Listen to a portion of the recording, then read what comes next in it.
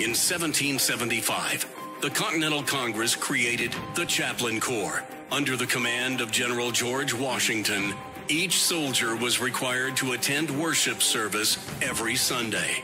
While other armies advanced on their feet, Washington's troops advanced on their knees. It's time for the Chaplain's Report with Caleb Colquitt on tactics.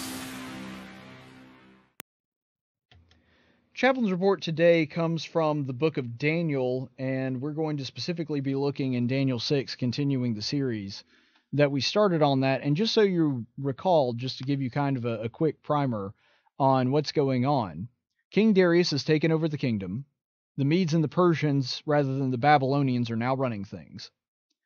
And because of that, that's caused a sort of fruit basket turnover. It's kind of like, imagine when we have a turnover of presidency, you have a new attorney general and a new secretary of state and all those other things, but imagine that on steroids. And also imagine it to where they keep a lot of the people that used to be there.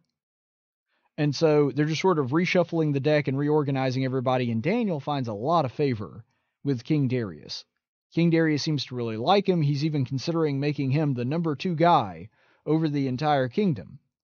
And there are other people that are in this political realm that see this and are thinking, we got to do something to get rid of this Daniel guy, because he is really kicking our butts when it comes to gaining favor with the king. And if we don't do something, then he is going to get this position and we're just going to get lesser positions. And so because they all wanted the position, they sort of decide to create an alliance and figure out a plan to get rid of Daniel.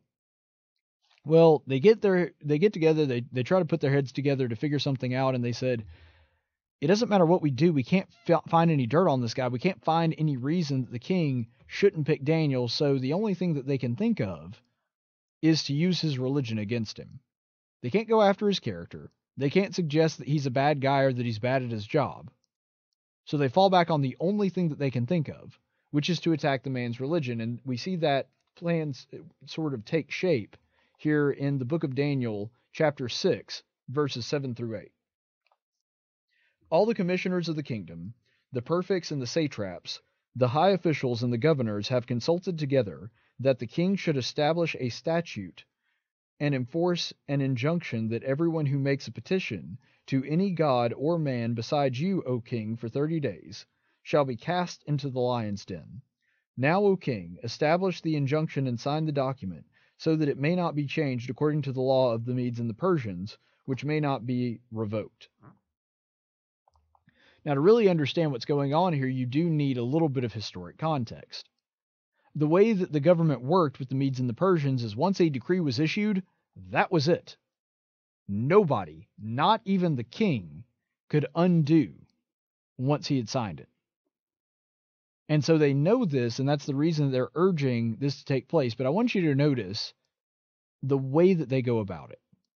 Because the method here, it says something about them and their motives. But it wouldn't have worked if it hadn't been for the king being able to be duped. And why was it so easy for them to trick the king, who really likes Daniel? You see, the reason they were able to pull this off is because the king was prideful. The reason they were able to make this work so easily is because they appealed to the king's pride and his sense of greatness. The same pride that we've seen that plagued Belshazzar and Nebuchadnezzar, his predecessors. What they did was they appealed to him and talked about how great he is and how wonderful he is and how he's so great that nobody should really be worshiping or making any kind of decree towards anybody other than you. Nobody should be asking any god for anything other than you.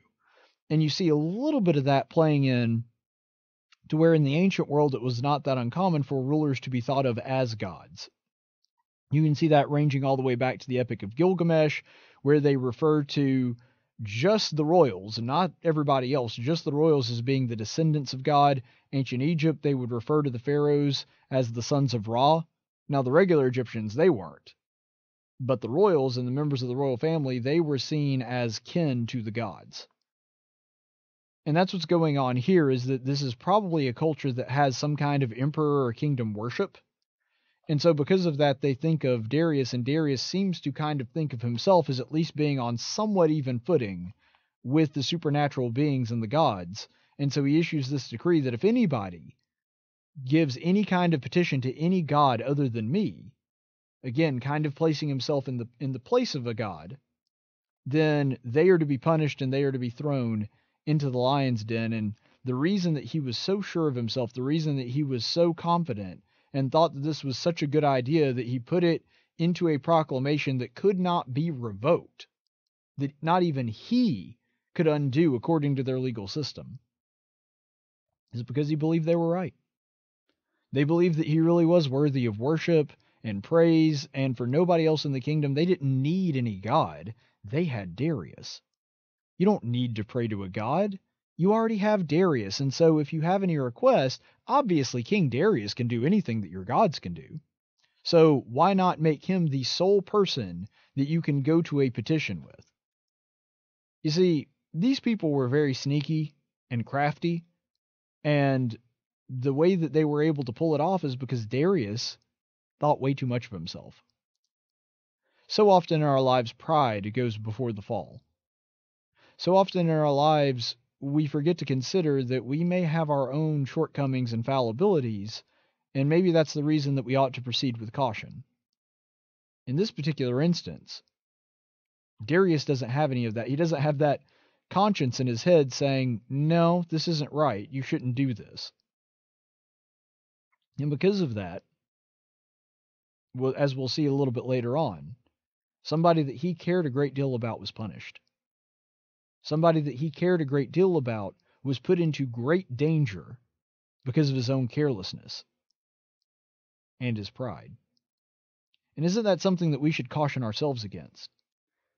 That unlike King Darius, what we need to do is to be humble so that we will not allow our pride to guide us into a place where there will be danger. Because eventually what happens here is that Darius is, of course, injured by the thought of Daniel being killed. But it also would have hurt other people. That his own lack of awareness and lack of humility could have cost people their lives. And he didn't have the foresight or the humility to actually see that. See, when we're talking about pride, the reason it's so deadly is because it not only blinds us to our own ambition, it not only blinds us to our own fallibility, it blinds us to what that fallibility or those shortcomings in our own lives can do to other people. It blinds us to the possibility of harming others when we should be helping them. And it places us at the center of the universe. It puts so much emphasis on us, like Darius did in this decree, that we forgot to focus on who is really worthy of these petitions, who is really worthy of worship. It's the person that others should really be putting their faith in, and the ones that we should be putting our faith in. We should never be like King Darius and say, look, if you have problems, just come to me, I'll solve them. Because let's say that someone has a problem that legitimately can be solved by us. Wouldn't anything that we have to offer them be something that God originally gave us anyway?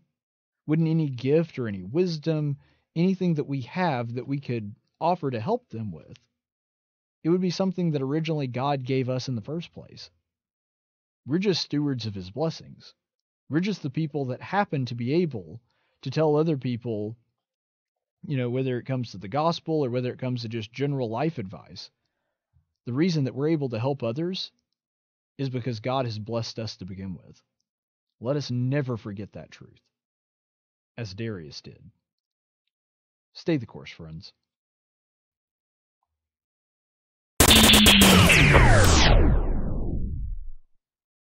Hey, y'all know I'm a stats and numbers guy, so here's some fun facts for you. People that subscribe to the Tactics YouTube channel are 200% more satisfied with their online video content and 400% more likely to be able to speak intelligently about politics and religion with somebody they know. Also, 4 out of 5 people that subscribe to the Tactics YouTube channel live healthier, more fulfilling lives. And that 5th guy was just a social justice warrior with a stick up his butt.